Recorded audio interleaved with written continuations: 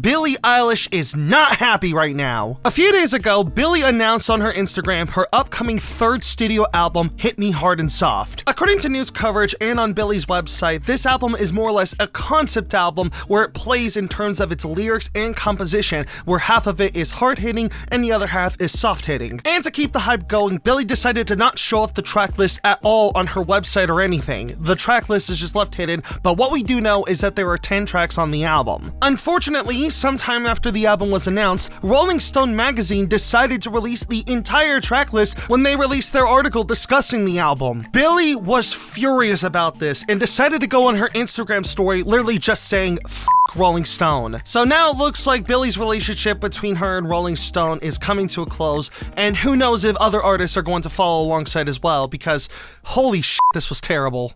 So yeah, that's why